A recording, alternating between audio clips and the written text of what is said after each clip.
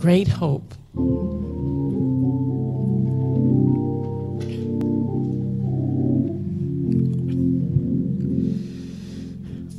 Oh, soul, are you weary and troubled? No light in the darkness you see. There's light for a look at the Savior, and life more abundant and free. Turn your eyes upon Jesus. Look full in his wonderful face, and the things of earth will grow strangely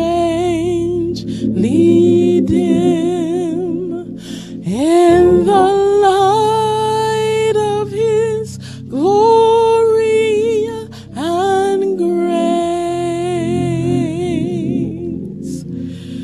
Through death into life everlasting, he passed and we follow him there. Over us sin no more has dominion, for more than conquerors are we. Turn your eyes upon Jesus. Look full in his wonderful face, and the things of earth will grow strangely dim in the light of his glory and grace.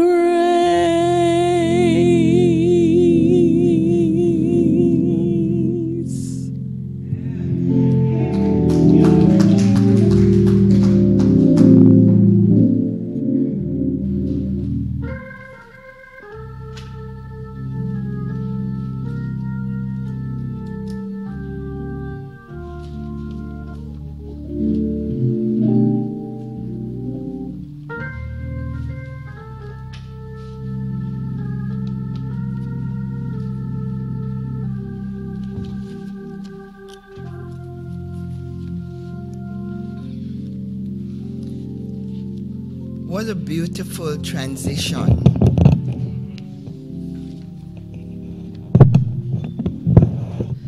Into this section of our service. Turn your eyes upon Jesus. Look full in his wonderful face, and the trials, the crosses, the crucibles that have overwhelmed you all week will grow strangely dim right now as you gaze into that wonderful, smiling face of Jesus. Brethren, I know many of you have gone through trials this week. You have questions. You have pain, you have hurt. You have sickness that you are going through. Maybe even now, sitting in this pew, we are looking at your faces, but nobody knows your inner pain. Cast it upon Jesus today. He is waiting to take all of those and bear them for you. So I'm just inviting you to have faith and hope that these trials are going to get better, because God has promised. And we know that He is more than capable. He has already borne them for us. We have to go through these little trials because we are fighting an enemy that wants to defeat us. But you and I know that the battle has already been won. And he can try all he wants.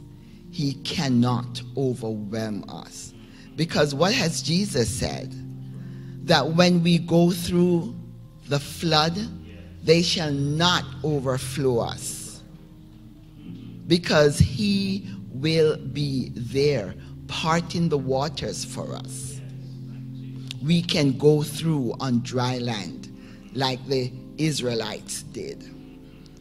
So you know what, guys? It's been a while that we have gone down on our knees in church.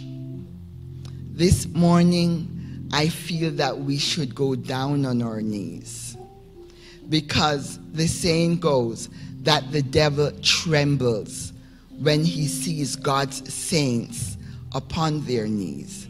So as far as possible, if you can, let's go down on our knees and approach our heavenly King today.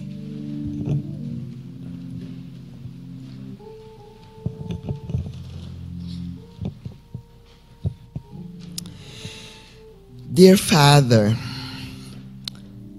we turn our eyes to you today. We want to gaze into your wonderful, shining face, so that the trials, the crosses that have tried to overwhelm us this week will grow strangely dim in the light of your glory and grace. What a wonderful God we serve. And Father, we just want to give you all the praise, the honor, and the glory today, because you are worthy to be praised. And we can do none other but just to thank you and to praise you for your wonderful goodness to us. This morning, Lord, your people bow before you. Lord, we have come with many trials. We have come with sickness and pain.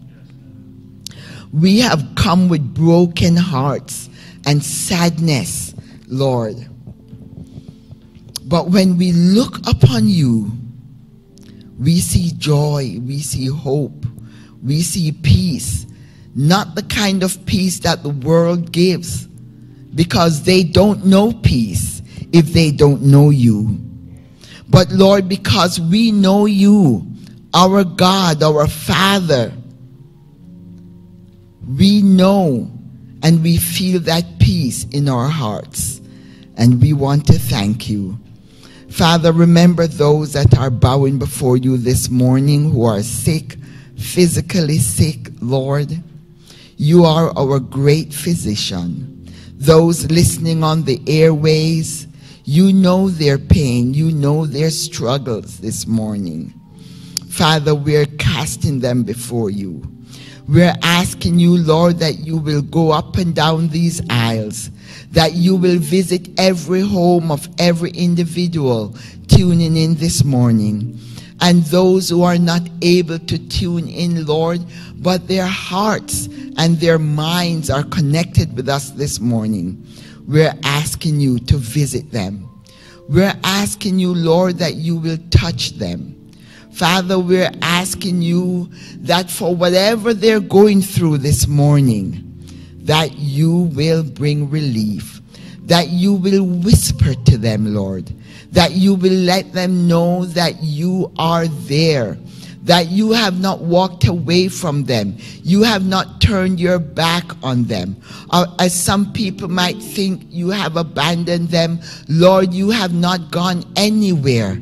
You are there where you have always been, at the cross, just waiting for us to come and to cast all our cares upon you. So this morning, Lord, we are thankful and we're grateful that we know you. We know you who you are. We know that you have not changed, and that what you have said in your word, you will do for your people. And so we come, and we are going to praise you, and we are going to live in hope that one day, Lord, you are going to come, and you are going to do away with all of this wickedness, all of this evil, all of this pain, this trial, this suffering, and you are going to make all things new. We live in expectation of that time, Lord. And we're asking that you will keep us faithful to the end. Father, we come with expectation of feasting at your table. We ask, Lord, that the food that you will spread will satisfy our longing hearts, will give us enough nourishment that will keep us through the week that is ahead of us, even today. Lord, help us, Father, to eat as much as we can, because we know, Lord, that as we step through these doors, the enemy of our souls will be standing there waiting. But Father, we have a God who knows and who has experienced all trial, every temptation that we could ever experience. You have been through it. And so you know how to succor us. You know how to uphold us with your righteous right hand. And so we rest secure in your love and in your promise. So, Father, anoint your manservant. Put coals of fire upon his lips, so that the words that he speaks come not from him, but from the throne of grace. We thank you, Father. We pray for the musician, that you will anoint her fingers as well. We pray that you will send your Holy Spirit upon your waiting people today. And Father, as we listen, as we partake, as we share in this feast, our bodies will be strengthened, our souls will be nourished, and our minds renewed. In Jesus' name I pray. Amen.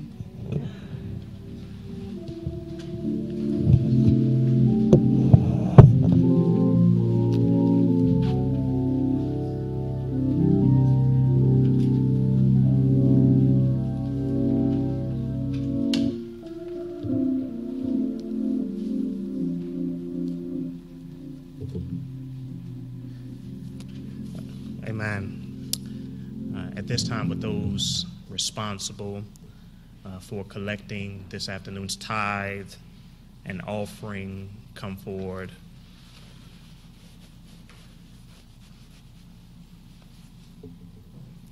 Now, for the past several weeks, we've been going through a mini series during this tithe and offering period, and the idea that we were trying to, I suppose, get across, Sister Denise, is we wanted to come to a better understanding of what the tithe was. That's what we've been looking at in this period for these last several weeks. And to, I suppose, summarize it all very quickly, we've looked at 3 time periods of the tithe to date. the first time period is the pre-Israelite tithe. And I say this because the tithe is not something that was particular or relegated or restricted to the Israelite people, but it actually pre-existed those people.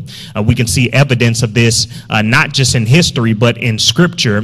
For the Bible lets us know that it was Abraham the Hebrew, Abraham the Babylonian also, who tithed onto Melchizedek of Salem. These two non-Israelites both understood the institution of the tithe. Following that period, we looked at tithe in the Old Testament, and we saw that within the Israelite religion, the tithe had three main categories. The first purpose of the tithe was to give unto the Levites who did not have any territorial inheritance within Israel.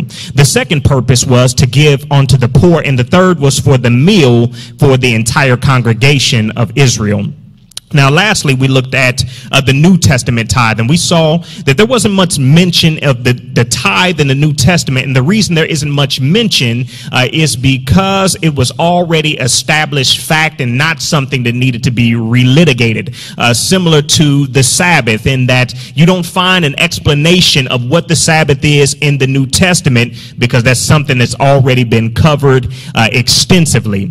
Now, today I want to end this mini series by looking at the tithe in the early church period. And we know that the tithe exists in the early church period because of this document. Not only just history, this document is called the Didache. In the Greek, this word Didache, it means teaching. In particular, these were the teachings that flowed from the 12 apostles that people were supposed to give on to the Gentiles. So this is the record of some of the things that they learned. And this document, it is believed to have been formulated in the first century, well, they say around 70 AD to approximately the second century, very early then. And I want to look at a particular text in the Didache. If we can turn this slide, Didache 13 and 7, it speaks of the tithe. It says this: these people, again, the Didache exists to formulate a list of community rules. They're trying to pass on how the apostles believed that the church ought to run. In Didache 13 and 7, it says, of money also and clothes and of all your possessions, take the first fruits as it seems best to you, and give according to the commandment.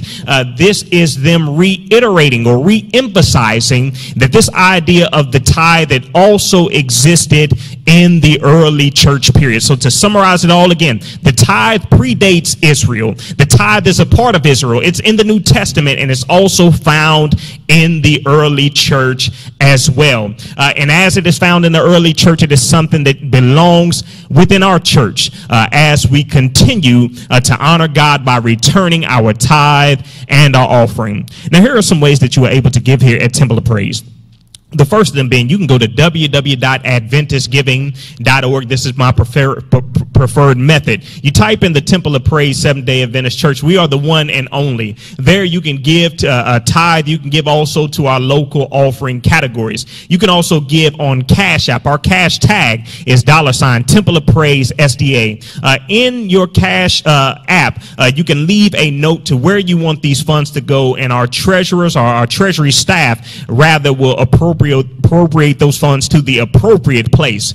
You can also visit us or mail it in. We are the Temple of Praise Seventh-day Adventist Church, located at 1985 Green Road, Cleveland, Ohio. The zip code is 44121. And as always, we thank you for every gift that you have given. We know that it did not come easily onto you, that many of you had to work long and hard hours, so we do not initiate any form of ingratitude for what it is that you have given onto our church. It is a blessing, and with that we receive it. We'll go ahead and pick it up at this time.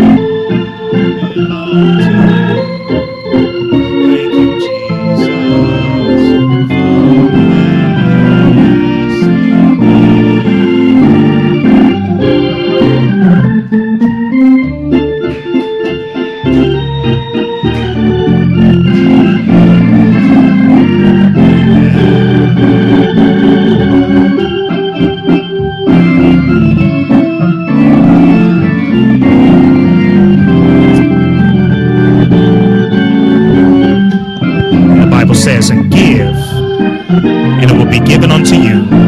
In good measure, pressed down, shaken together, and running over will be poured into your lap. For with the same measure you use, it will be measured back unto you.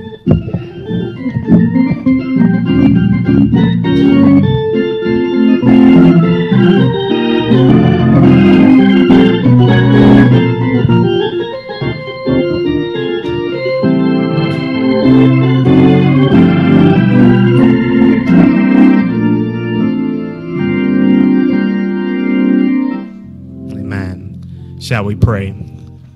Our Father and our God, we just thank you that your hands have been upon us. Lord, that you have kept us in good health. Lord, that you have allowed income to continually make its way onto us. Lord, that in the face of all that we've been through this week, Lord, we not only still have our jobs, Lord, but we still have our right states of mind with us. Lord, we still have our families that are with us. And Lord, for these blessings, Lord, no, we could not give you enough, but we return unto you a tenth of what is already yours. And dear God, we ask that you take these funds, Lord, that you would break them up, multiply them, and use them, Lord, for the furtherance of your kingdom. It's in the name of Jesus we pray, and let every believer that is here say amen. Amen. Please remain standing for our scripture reading.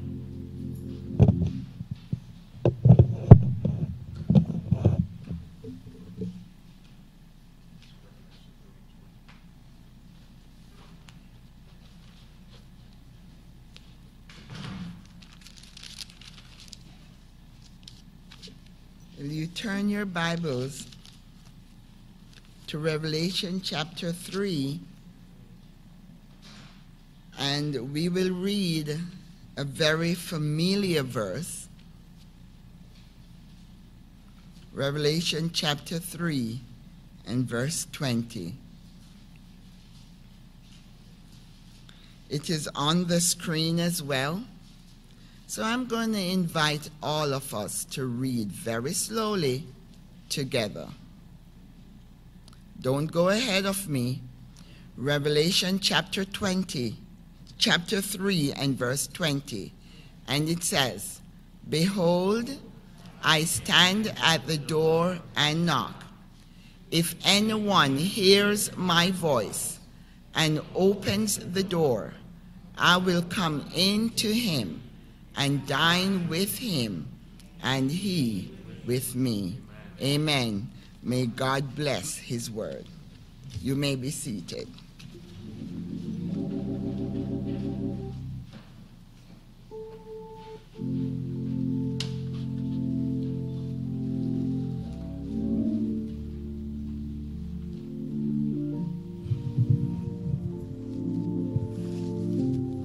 Unto him that is able to keep us from falling and to present us faultless before his presence, before the presence of his glory with exceeding joy. God forgives our sins. We must keep our eyes on him. He's able to heal and give us victory. I lay my sins on Jesus. I lay my sins on Jesus, the spotless Lamb of God.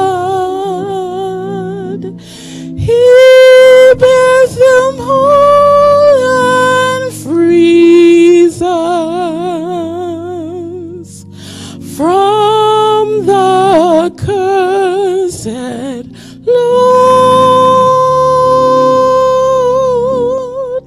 from the cursed load, I bring my guilt to Jesus to wash my crimson stains, white in his blood most precious, still not a stain remains,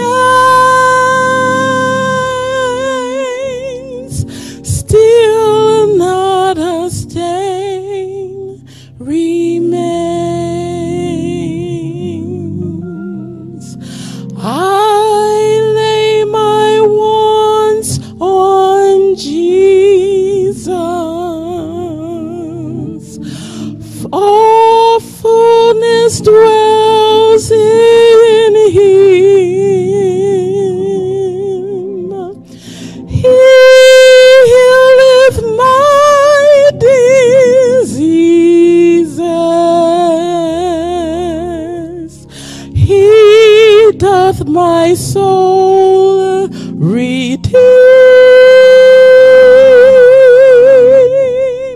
He doth my soul redeem. I long to be with Jesus amidst the heavenly throng, to sing with them his praises and learn the angels' song,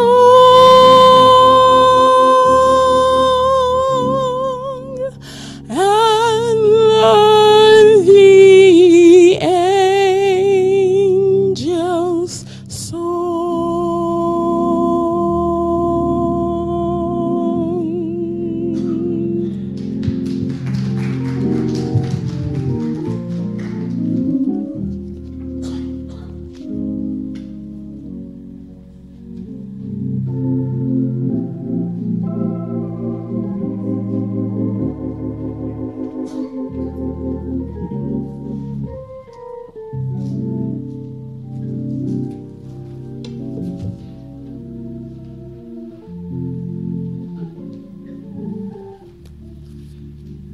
Amen. Thank you so much, Sister Miller, for breaking up our hearts in song, and for your ministry at home. I see your ministry is evident in the fact that Elder Miller has returned unto us. We bless God for Elder Miller, and for the fact that God has restored him and brought him back here. I'm also thankful to see two beautiful women that are with us in the midst, and I can say that because I'm related to them both. The first of them being my mother-in-law is here. Charity Owusu has come to us from Chicago, Illinois. She's been a blessing onto me tremendously. She came in, I believe that was on Thursday, and Friday was such a wonderful day. Because I was able to sleep, and Ryan was with his grandmother having the time of his life. So we bless God for grandparents, and I'm thankful also for his mother. My wife, Afi, is here as well. So I'm glad to see each of you here with Ryan as well. Now, as always, I come before you in the name of Yahweh, for his name alone is excellent, and his glory is above the earth and the heavens. All power and authority has been granted unto his son Yeshua, whom we call Jesus, and it's through the Holy Spirit that we will exalt him today. Therefore, God, may the words of my mouth and the meditations of my heart be found acceptable in your sight, O Lord, my strength and Redeemer. And greetings to you all again, especially those of you tuning in online who I haven't had the privilege to meet. My name is Rene Cannon. I'm the pastor of this here Temple of Praise Seventh-day Adventist Church. Again, I am husband to one Dr. Afia Cannon, father to Ryan Lamar Kwaku Cannon, and privileged to stand behind this desk today. I know I said last week that we would begin our series on the book of Mark, and I'm staying faithful to it. God began to encourage me because when I came in, I went to the back. I found Sister Bolster. She had a Bible open to the book of Mark. She had a notepad, and she had some stuff wrote out, and I thought that she might have been writing a sermon. So I said, God is really leading me in the correct direction now that I am aligned with Sister Bolster. So I want to invite you again to open up your Bibles to the book of Mark, and we're going to look at our second installment of this series. And as a reminder, I've been encouraging you that before you come, you should go ahead and read that next chapter all the way through. Matter of fact, after church today, when you go home, it'll be time to read Mark chapter 3. You can close your Sabbath with that. So I'm inviting you now to open your Bibles to Mark chapter 2, and we're looking at verses 1 through 4.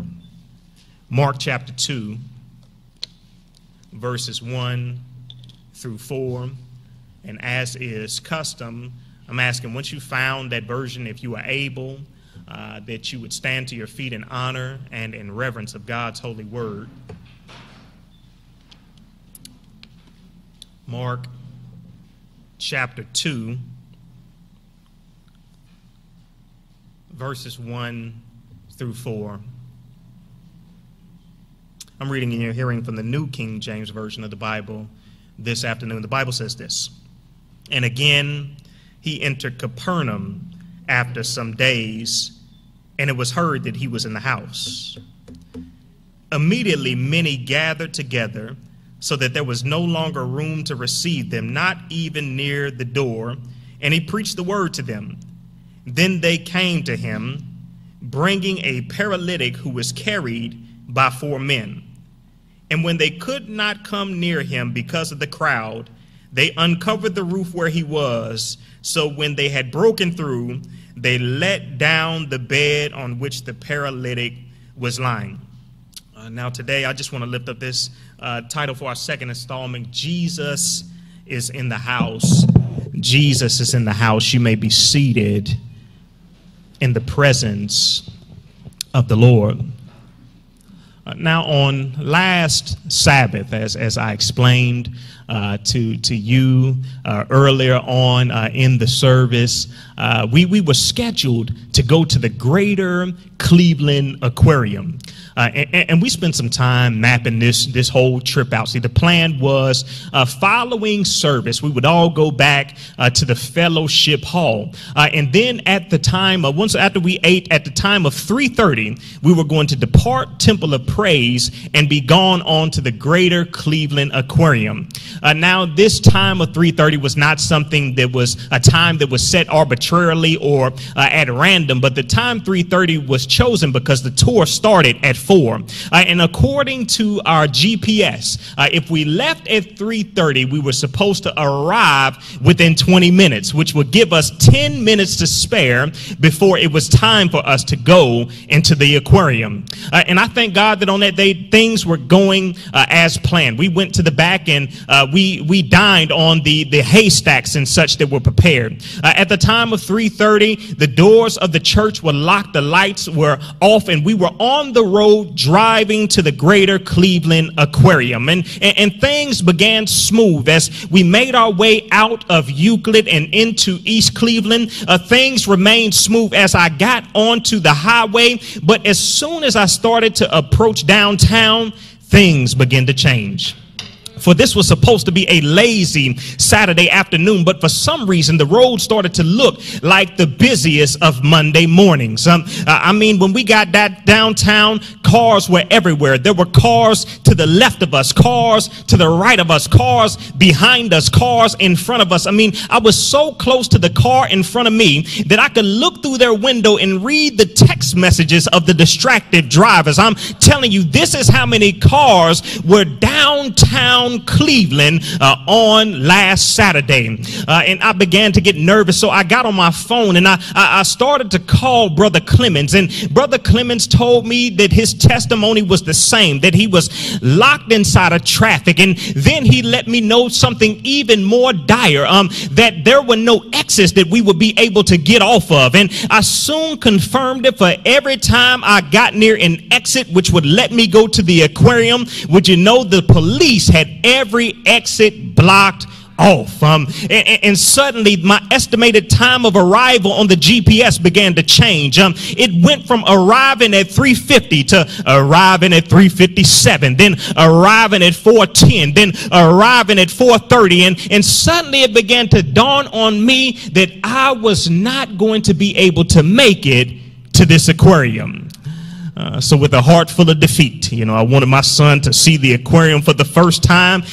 We drove back home, and when I made it home, I started to wonder, what was all this traffic about?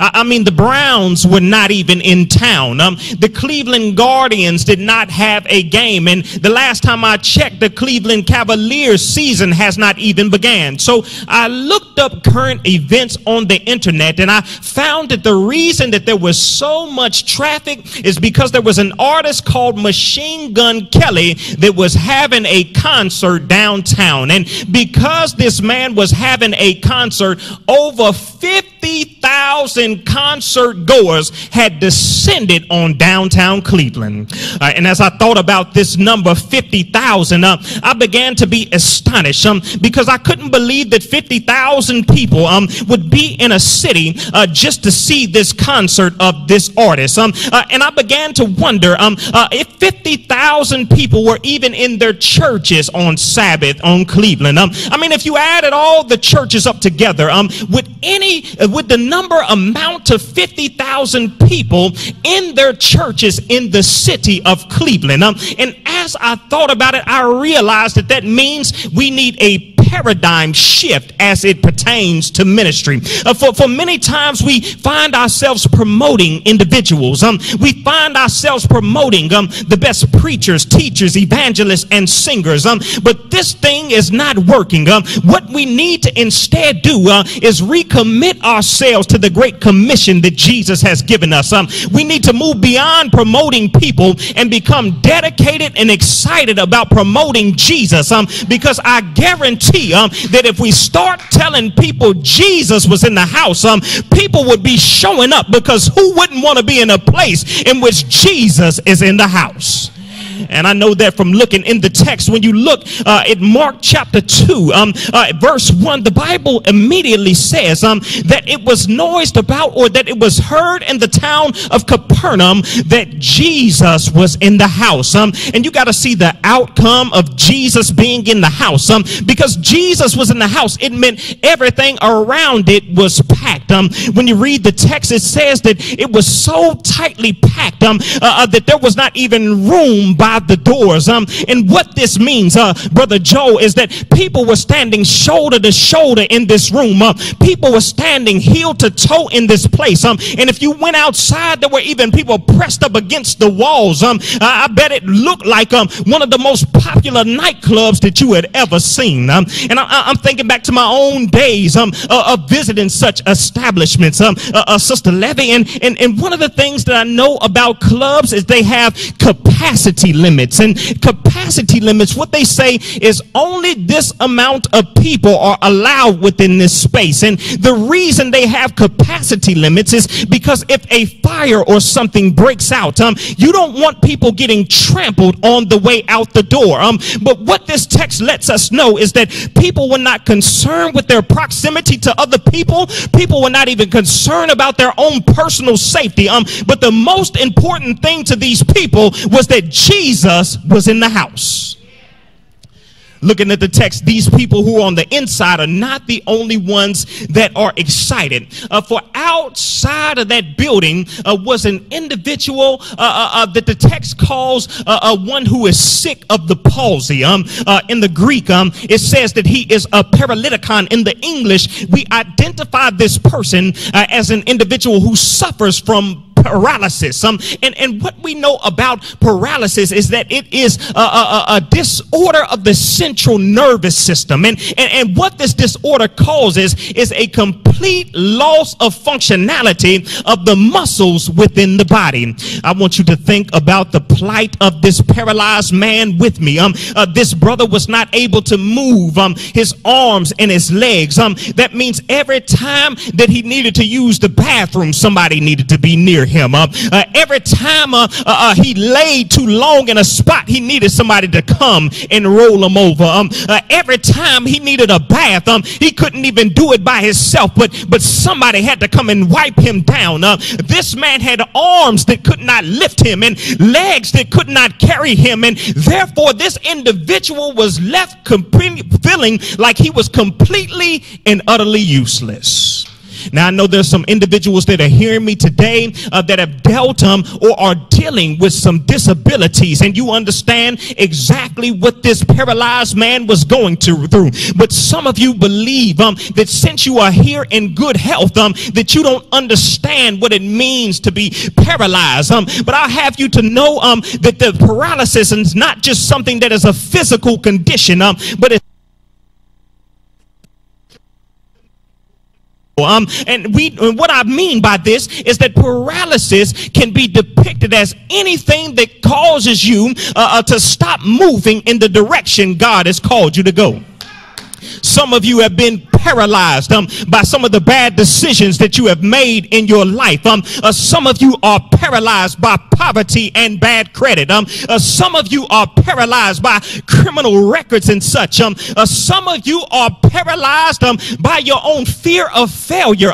You won't move forward into what God has called you to, so you stay in the same place because you find yourself paralyzed. The Bible says that this brother was paralyzed. He felt completely and utterly useless. But I do want you to know that there is some gospel good news in the passage. For even though this brother was paralyzed, the text also says that he was born of four, or that he was carried by four. And what this means is that even though he was paralyzed, this brother had some friends that were able to lift him up when he was down. I wish somebody heard me preaching today. And what you need in your life is not just people who will empathize and sympathize with you, not just people that will listen to all your worries and woes, who will offer a shoulder to cry on, but you need some friends in this lifetime that are able to pick you up and take you to Jesus. I testify this on my own because even as a pastor, I've had times in which I not only wanted to resign the pulpit, but I wanted to walk away altogether. But what I had in my own life is some individuals I can get on the phone and they would pick me up in prayer and take me to Jesus. And that's exactly what you need in your life. You've got friends that can take you to concerts. You've got friends that you can gossip with on the late night. But do you have any friends that are able to see you when you're down at your lowest, that are able to stop by, pick you up, and take you to Jesus? The Bible lets us know that even though this brother was paralyzed, what he had working in his favor was a company, a group of friends for exactly that knew Jesus. You need some friends that know Jesus, and look at their commitment in the passage. Because they're set to take him to Jesus. So first they had to go and get him. I don't know how long they came from, but he's on a mat, and they have to carry him on a mat. Now, I know many people make excuses whenever they got to move anything. In fact, if you want to know if you got a real friend, just tell them that you're moving and you need a help. And don't even say you need help with a refrigerator. Just tell them you need help with a few small boxes, and watch how many excuses that they start coming coming with, how they have to take their gerbil to the veterinarian and all this other kind of stuff. Whenever people need to pick up and use their bodies, they start making excuses. But he didn't have friends like that. He had friends that were willing to pick him up and take him to where Jesus was, no matter how far they had to go. And when they came across, there were obstacles in the way, for there was a crowd outside, but they maneuvered around the crowd. They made it to the house and tried to go through the door, but the door was blocked by all the people pressing against it. I imagine that they even tried to slide the brother through the window, but there was no space to get him in, and that would have been enough for most of us to say, hey, look, brother, we tried, and it's time to go home. But these brothers were determined to get their friend to Jesus. They wouldn't stop. So they took him around the back to the stairwell, and they start climbing up the stairs of the house. Now, if I was the homeowner, I would have came outside at this point and began to look and say, I know you in a desperate situation, but what are you doing climbing on top of my house? But these brothers would not even be deterred by that, for they had the nerve not only to take them to the roof, but they start picking up the tiles on the roof. They start pulling the tiles back and opening up the roof on this person's house. And I imagine that as they stood there inside of the house and they saw the sunlight coming in, they began to think, this sun ain't supposed to be shining on the inside of my house from the top. I can see the small pieces and particles of the ceiling raining down on their heads, and the meeting coming to a complete stop because these people were annoyed that this individual was breaking into the house, but never did they stop. They just continued until they lowered their friend right before the presence of Jesus. They brought him all the way in to the house, and now this paralytic, he's sitting in front of Jesus. Bless his name. You got to read Luke's account of this story. For Luke, he tells the same story in his book, and he has some interest in it. In being a physician, what he says about Jesus is that in that moment, the power was present to heal them. I wish somebody was hearing me today. So not only has he come before Jesus with his paralysis, but the power is present to heal him from the condition that he's going through. And as he sits there, you got to feel the hope that is welling up in this brother, for he begins to think of all the shame that he experiences when people have to wipe him in places he doesn't want wiped by another individual. He begins to think of how he's been a burden onto his family and friends that have to carry him to this place and that place. He begins to think how he's not able to make a living on his own, but people lay him out on the ground that he might beg money by the passersby, and he knew that in that moment Jesus was going to heal him. So watch what happens. He's sitting there waiting on this healing, and Jesus looks at him and he said, son, your sins are forgiven. Yeah, y'all happy? I would have been mad. I don't think you was listening to where we were going with this. Let me take you again. I said that this man came understanding that he needed a healing. The power was present to heal them, but Jesus didn't heal him. He said, son, your sins are forgiven. Now, if it was me, I would have been a bit confused at that point, because with all due respect, I came here because I am paralyzed. I had all my friends come and bring me into this place. We had to come past the press or the crowd. We had to drop in through the roof. All this took for my body just to get in this space. I didn't come here to talk about the past or to deal with any sins, but Jesus looks at this man who he is supposed to heal, and he has the nerve to say, son, your sins are forgiven.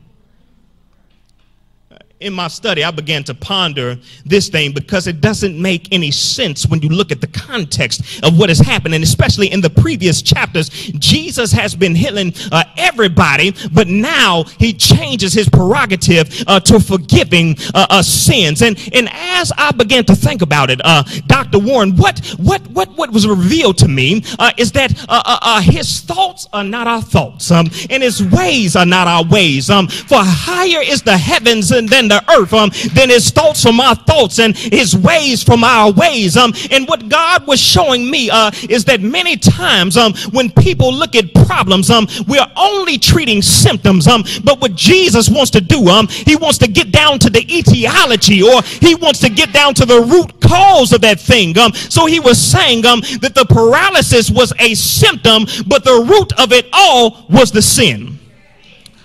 Now, I want to be clear with somebody today.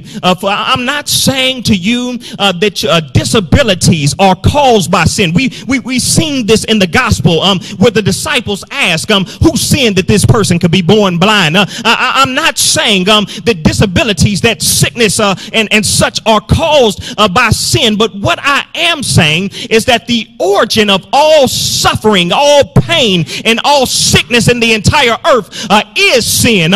Because from the beginning of time it was not so, but because sin has passed down through mankind from Adam, all of these things have come to exist. And Jesus looks at it and says, the paralysis is but a symptom. I'm going to treat the root, which is the sin.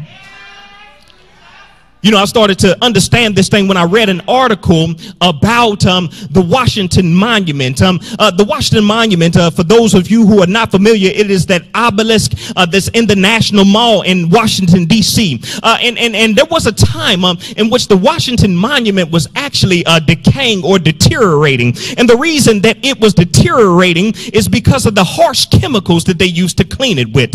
So a group of people got together and they decided we needed to change the chemicals that we could slow down the decomposition of the monument. And while the less harsh chemicals worked, even if you slow down deterioration, it is still deteriorating. So what another group came and said is that the problem is not the chemicals. The problem is these birds that are dropping upon the monument. But even inside of that, the problem isn't actually the birds. The problem is actually this light. For there was a light that used to shine upon the Washington Monument at night, and what would happen is little bugs would start flying around the Washington Monument. The birds would then come and eat those bugs, and then they would litter their droppings upon the monument. Are you hearing what I'm saying today? So therefore, what they decided is that in order to stop the Washington Monument from breaking down, they would just cut the light on a little bit later. They were getting down to the root cause of the condition. And what I dropped by to tell you today is that those toxic relationships, they're just symptoms of the real issue. That bad credit, it is a symptom of what is going on. The problem some of us endure with our health, they are but symptoms of what is really happening. The failure for us to advance, they are but symptoms that are really going on. For many times what is actually holding us back in our lives is the sin. And that's why Jesus said, I'm saying to you that your sins are forgiven. Amen. He says his sins are forgiven. And I see while there is not much of response about sins being forgiven, for till this day I understand that not every individual is going to be happy that you have been forgiven of your sins. You know, I know this thing for certainty. You know, when I was back in high school, you know, I used to make all kinds of mistakes. I've been suspended for everything that you can possibly think of being suspended for. But, you know, that was 20-something years ago, you know, and I figure those things have since passed. You know, I've gone on and gone to school and become a pastor and all of these things. Well, I got a reminder that just because God has forgotten, just because God has forgiven you, don't mean everybody around you has forgotten. And I saw this on Facebook. I'm in a forum with all of my high school classmates. And then I saw my name pop up. I got excited. I thought somebody found a picture from me from back in the day. But when I clicked on the link, to my surprise and dismay, they had my name in a scandal. They said, do you remember when Rene Cannon used to do thus and thus? When you remember when Rene Cannon used to do this and that? And what I learned from this is that everybody is not going to be excited about you being forgiven of your sins, because there are still people that live in your past, and because they live in that past, they never want you to move forward from it. Therefore, in your life, everybody ain't gonna be happy. There are some folk that are gonna be upset when they see that you're moving on. There are some folk that are gonna say all of a sudden you acting brand new and like you're better than everybody else. There are some people that will not be happy when you are forgiven of your sins. We can see it. Also, give me a little bit more volume here. We can see it in the text. For the text says that in that group, there were some individuals that were none too pleased with Jesus forgiving this man's sins. In the passage, they are identified as the scribes. Particularly, the text says, who is this? The scribes, they begin to ask, who is this man who believes he has the authority to forgive sins? He says, who is this one who is blaspheming against our God? And this is why they think this. You got to understand, scribes in this time, the scribes are what we would call experts in the exegetical interpretation, in the exposition and the explanation of the scripture. These are, in an illiterate society, the scribes are one of the few people that can read. So therefore, anytime someone had a question about what was going on in scripture, they would also always come to the scribes. And because the scribes had studied the Bible for so long, one of the things that they understood is that the forgiveness of sins was a prerogative that belonged to God and God alone. We know this because Isaiah 43 in verse 25, the Bible says, I am he that blots out your transgressions for my own sake and remember them no more. So watch this. If an individual would come and say that they are able to forgive sins, what they are in effect doing is saying that God is a lie. For he is the only one that is able to forgive sins. And if you look at Leviticus 24 and 16, the Bible declares that the penalty for blaspheming God is to be put to death.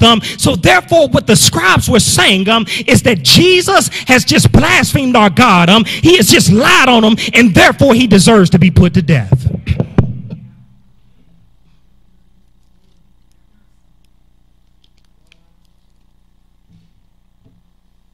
They say he deserves to be put to death. And I like Jesus' response to everything that he sees. For he looks at him, he says, look, he says, they're thinking it's interesting. They're having thought. Jesus is already reading their minds. And he says to them, which is it easier for me to do? Look, is it easier for me to say, son, your sins are forgiven, or for me to look at him and say, arise, take up your bed and walk? But he said, but so you may know that the Son of Man has authority on the earth to forgive sins. He looked at the paralytic and said, arise, take up your bed and walk. And I told you I like the book of Mark because the book of Mark displays the power of God. For Mark don't take time doing anything. That's why when you look at this paralytic, it doesn't say that he had to go to physical therapy in the text. It don't say that he was doing any squats and any ankle lifts to get up on his feet. But the text says immediately or straightway he got up on his feet and the people began praising the Lord. And the reason they praised the Lord is because they saw this individual that was once down, now up on his feet. The reason they were praising the Lord is because they saw this one who was useless. Now he's becoming useful. The reason they were praising the Lord is because the individual who was on his back was now on his feet. That's the reason these people were praising the Lord. However, that ain't even the greatest part of the text. For even though I love that he raised the paralytic, that's not what gets me most excited about the text, Sister Denise. For if you remember, the scribes were still wondering who this man who thought he had the right to forgive sins was. Well, looking back to the text, we see Jesus answering it when he calls himself the Son of Man. Now, this phrase, Son of Man, was a messianic title that Jesus applied to himself, which expressed the fact that his origins were in heaven, that his mission was on earth, and that his kingdom was soon to come. Somebody ought to say amen in this place. And you can see this idea of the Son of Man most prominently or prevalently displayed in Daniel chapter 7, where the Bible says that in the end time that many kingdoms would come to dominate and oppress the people of God, but that in the end a being called the Son of Man would overthrow them all and establish an everlasting kingdom with the saints.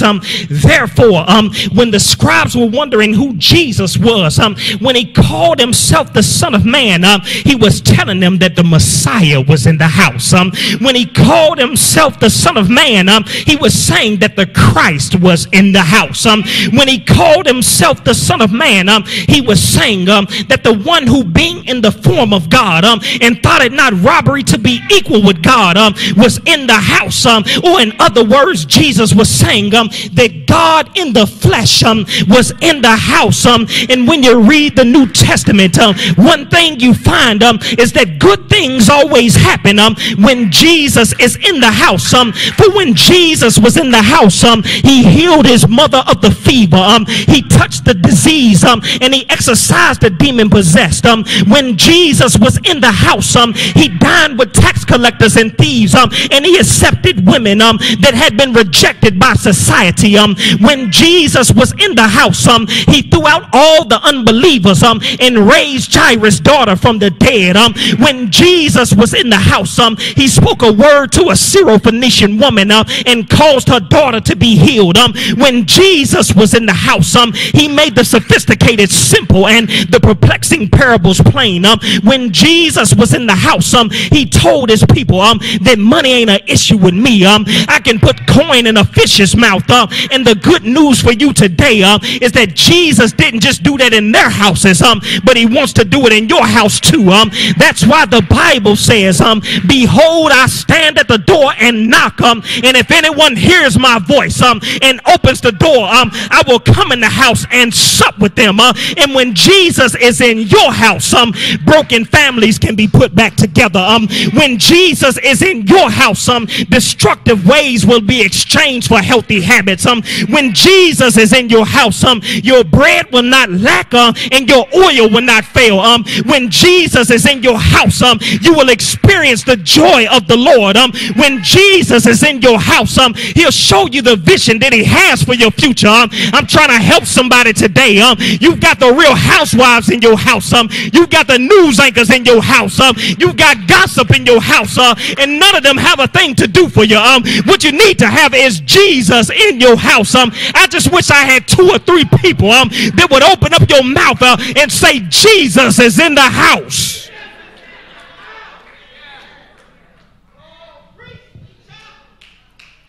Jesus is in the house.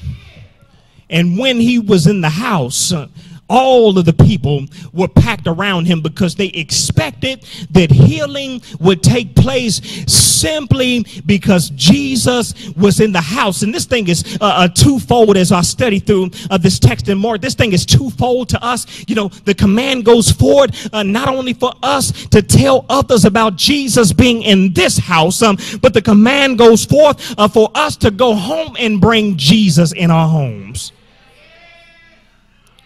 That's what's going to make the difference, because when you got Jesus with you, when you go outside the house, Jesus is still with you, and people will be able to see that. They know who is and who ain't spending time with Jesus. You believe the word of God? I want to invite you just to stand with me today as Jesus is in the house. Amen. All heads are bowed and eyes are closed. In this moment, two appeals, they're simple. The first one goes for those individuals struggling in the home.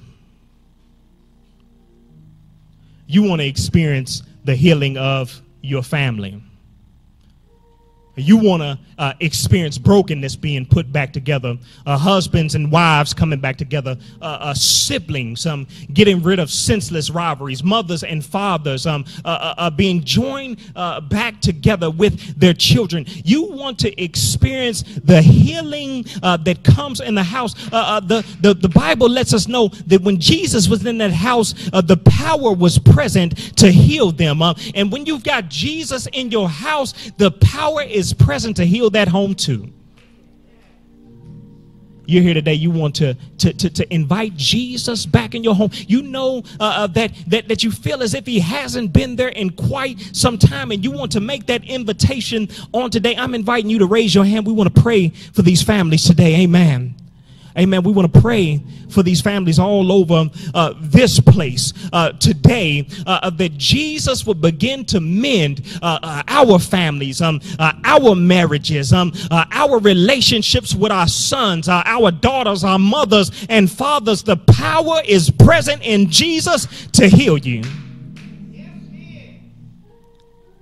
My second invitation is simple. Somebody is here today, and perhaps you don't have that relationship with Christ. Again, Jesus is present. The power is present to heal. You want that relationship with God today. You want to be baptized in the name of the Father, the Son, and the Holy Ghost. There's healing that takes place after this baptism. For the Bible lets us know that once you go down, it is a form of resurrection. You go down into the water. You are holding your breath. When you come up, you are resurrected. That is life anew, which speaks to a sort of healing that is happening on this earth today. You are here today. You're tuning in with us online. You're here today, and you want to be baptized in the name of the Father, the Son, and the Holy Ghost. You are making that commitment today to be baptized. Today is the day. You don't want to wait another day. You want to start this track today. We got a baptism coming up. You want to be a part of that. You want to be baptized. I'm asking that you would raise your hand today. You're in the house today. God has spoken to you. You want to be baptized. You realize that the power is present to heal, but you got to be there to get it. Are you online? Please drop us a comment and we'll receive that as well.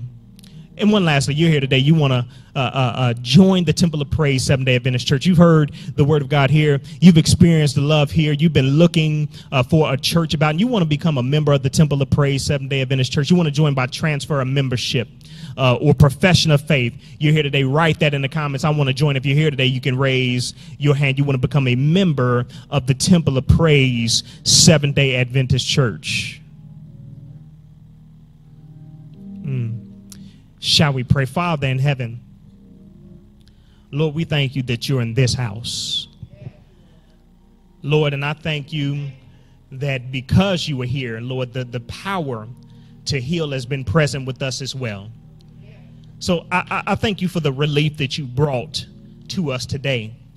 Lord, for that much needed healing that you have wrought in the body or in the spirit of those individuals who have heard your word today. Lord, and I'm asking that you would help us not to keep it to ourselves. Lord, that we would share this word with our friends, with our families, Lord, that we would share this on our social media pages, Lord, that the word of God might go forth on today.